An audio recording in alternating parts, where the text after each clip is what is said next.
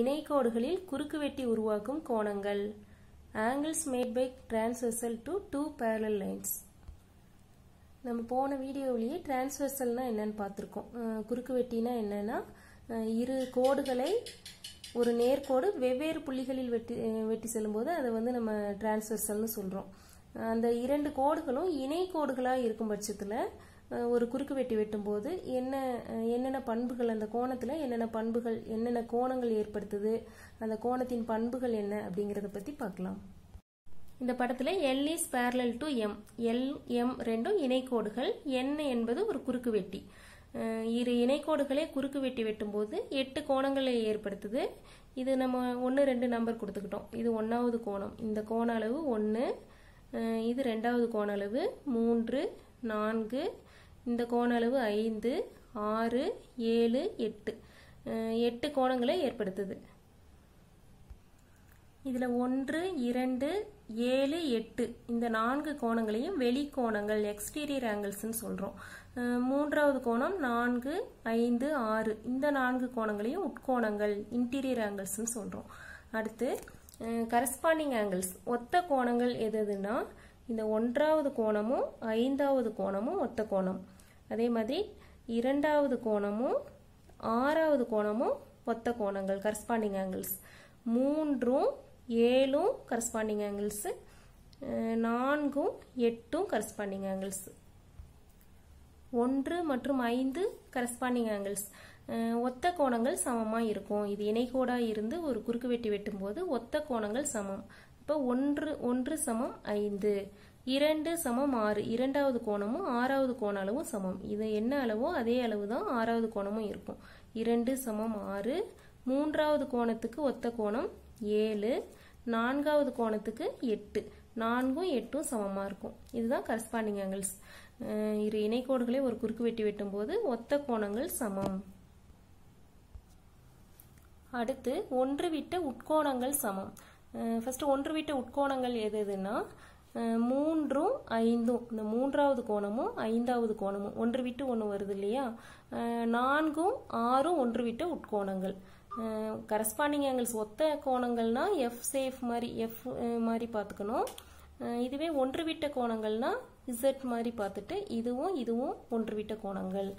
அப்படி பார்த்தோம்னா 3 5 ஒன்று விட்ட உட்கோணங்கள் 4 6 ஒன்று விட்ட கோணங்கள். இதுவும் சமமா இருக்கும். 3 60 டிகிரி இருந்துச்சுன்னா 5 60 டிகிரி இருக்கும். இப்ப 3 5 சமமான கோணங்கள். 4க்கு சமமான கோணம் எதுன்னு பார்த்தோம்னா 6. இது ஆல்டர்னேட் இன்டீரியர் ஆங்கிள்ஸ். அடுத்து ஒன்று விட்ட வெளிக்கோணங்கள் சமம். Alternate exterior angles. எக்ஸ்டீரியர் ஆங்கிள்ஸ்னா 1 2 7 8 தான் வெளிக்கோணங்கள்னு பார்த்திருக்கோம். 1ம் 7ம் ஒன்று விட்ட வெளிக்கோணங்கள்.